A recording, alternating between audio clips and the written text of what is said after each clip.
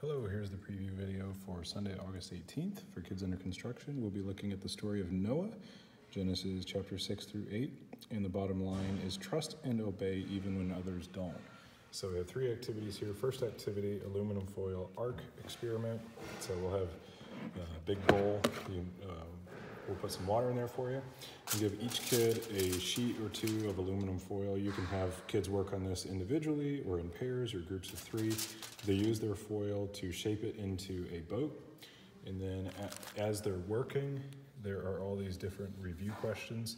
So you can review the story using these questions and asking the questions as the kids are shaping the foil into their boat. And at the end, you can use the pennies to see whose boat can hold the most pennies before it sinks. So there's that activity, the review questions, and then the discussion question there. Next activity is a made to move activity, and it's do as I say, not as I do. There are action cards, and you basically have the kids all sit around, and whoever's turn it is to read a card, they will read the card and coach the kids to think carefully before they begin. They will read the card and then perform a different action. So this one says pat your legs, and then that kid may jump up and start doing jumping jacks.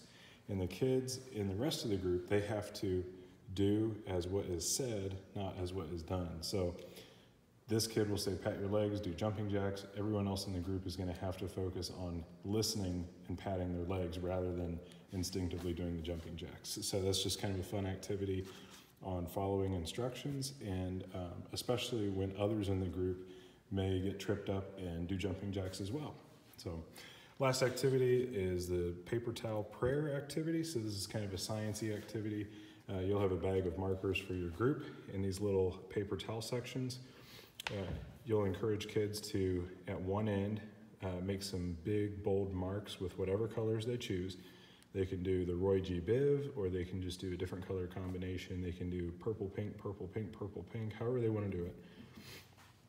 And then each kid will have a little juice cup with a little bit of water. There's a little bit of water in there. You can see it doesn't take much. And then just have them place it along the edge there, so down to where it soaks in, and then you can see the water starts to wick up and kind of form this really cool rainbow effect of where it is blending the colors. And as the kids have their paper towel soaking, go ahead and transition to a group prayer. On this page there are some kind of sample prayers and discussions there. So go through that as the paper towels are soaking and wicking that water up and kind of blending the colors. And that's kind of a good closing activity to reflect on the lesson and the aspect of obedience of trust and obey even when others don't. And of course, tying into the rainbow at the end of the story. Those are your small group activities for Sunday, August 18th. Thank you.